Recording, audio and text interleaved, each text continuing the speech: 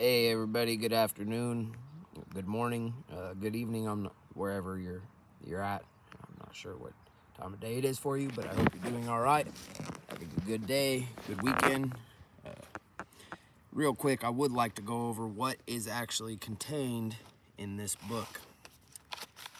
I've seen a lot of videos on grading recently, and I would just like everyone to be properly informed about it. When you grade lumber, it is according to what is contained in this book. Now, I know you've probably seen a short of me saying that, but this is going to be a little bit longer and detail what is actually inside of this book. And this nifty little stick next to me is my grading ruler. This is a 2-footer, 24 inches. They do make them 3-foot, 36. That's what I use every day, Monday through Friday, most Fridays anyway. Grade lumber. This tells me the surface measure of each board, okay? And there is a different way to obtain the surface measure. You just have to take the length of the board times the width of the board and then divide it by 12, dropping all fractions. Now you can round up, you know, if say you land on 8 7/12, it would round up. You could do an 8 or a 9, just so everyone's aware of what the stick is doing here.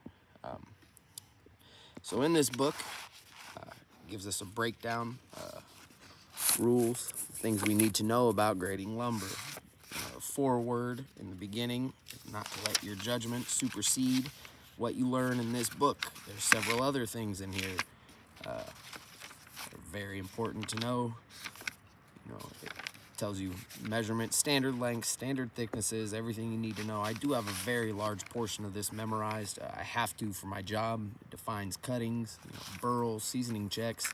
If you want a list of all the definitions, you go to page 34 or 84, excuse me, on this book. But I will be turning this to page 20. It also breaks down standard grades and the rules that apply to each grade. For instance, the grade of FAS, or surface measure times 10, and that surface measure times 10 does encompass one face and better and select. What does surface measure times 10 mean? Well, that's how we determine our yield.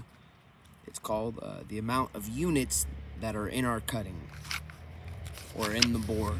So, like I said, turning page 20 to the chart, on this page, breaks down all the grades for us. FAS, FAS 1 face, and select all fall under the category of yielding surface measure times 10 for our basic yield. Okay, and I will, you know, you can obviously see the minimum cutting sizes here, 4x5 and 3x7. But I would just like to point out that just because you can find the minimum cutting size in a board does not mean that you will yield grade. That just means that there's a chance there. And when grading lumber, we're not looking for defects. We're not looking for knots or bark pockets or pin knots or wane or anything else like that. We are looking for clear, obtainable cuts of lumber or cuttings. Those are defined as a section of the board obtained by rip or crosscut or by both. But it will be defect-free in the case of FAS, FAS 1 face, and select. Anything yielding surface measure by 10, you can see 1 common here, 2A and B common. The yield changes, as you can see. Lower quality grades, there will be waste on the board, sometimes. But you can see surface measure by 8 for 1 common. Apologies for the blurriness. My camera's being a little weird. Surface measure times 6 for 2A and B common. Now, what does that mean? 2A common would be our clear face cuttings. 2B common, sound cuttings. Those are defined again on page 84. There's special yields. You know, for FA, anything yielding surface measure times 10, it's considered the 97% rule. And that doesn't mean that it works 3% of the time, but lots of stuff in this book, and there's certain stipulations, you know, to make the grades of surface measure times 10 or FAS 1 face or select, as that is called. Wane cannot exceed half the length or 1/3 of the width. What is wane? Well, real quick, the definition of wane is bark or lack of wood. So for instance, this spalded maple board here, if we could just forget the spalding, because that would automatically make this 3 common board, because that is a detrimental defect. Spalding is just pretty looking rot. But if we could take away the spalding on this board, this would be a completely clear board that just had wane on both sides. So this could not yield surface measure times 10 or FAS just because of the wane. Now, if we were to edge this wane off and the spalding was not there, this would be a completely clear board yielding surface measure times 10 in one cutting. Now, there's a certain amount of cuttings that are allowed per grade. Right here, this will tell us our formula to determine the number of cuts. This is a very handy book to have around. At my work, we actually have a huge board with this chart on it, hanging right up on the grading deck. So in case anybody, I'm the actual only grader there. I guess that makes me the head lumber inspector. But you know, page 22 at the bottom of there starts standard inspection by species, and here you can see a bunch of species grouped together. That just means that the rules are standard for all of these. Now in other species, you'll notice hard maple. Most of the time, hard maple is sold unspecified or unselected for color. We sell it unselected for color, but it can be color sorted. You know, white lumber, obviously, mostly sapwood. A lot of places do a certain ratio on that. For instance, in cherry, they like to do a select and better 90-50, containing no less than 90% heartwood on one face and no less than 50% on the reverse. We'll end up making our way to page 28, 27, and 28 and reviewing poplar and red oak and white oak.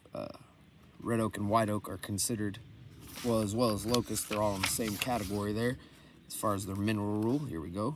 Oh, apologies, bottom of page 26.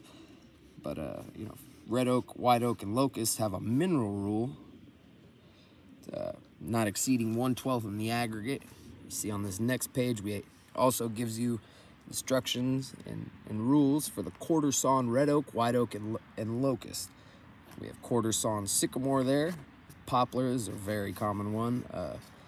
You know, mineral appearing in poplar. I hate seeing people spend boatloads of money on what's called rainbow poplar or purple destruction. You know, all the foolish names they come up with. Mineral is a defect. Okay, those things making that turn it color and give it that pretty color. Sure, it's beautiful, worthless.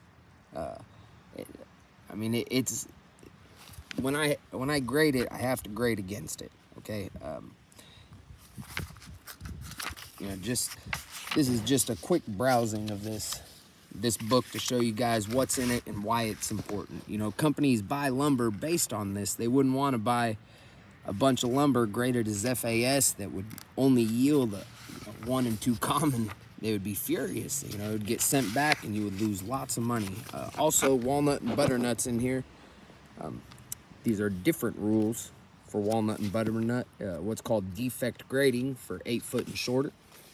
Goes cypress. We have quartered red gum, aspen. That's something we do at my work. We saw quite a bit of aspen also.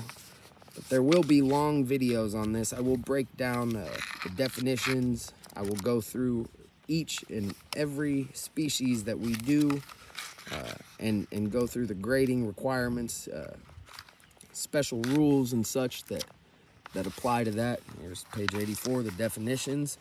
These are very, very important. You know, you can, for instance, boxed heart, that's one that is unfortunately a very common thing that you see people try to push.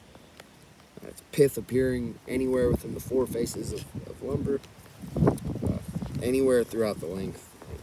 You know, clear face cuttings is defined, sound cuttings are defined, lots of different stuff, but I will be breaking all of these things down. I just wanted everyone to have a very good idea of what it takes to do lumber, or to grade lumber, I should say. I will have long form videos coming.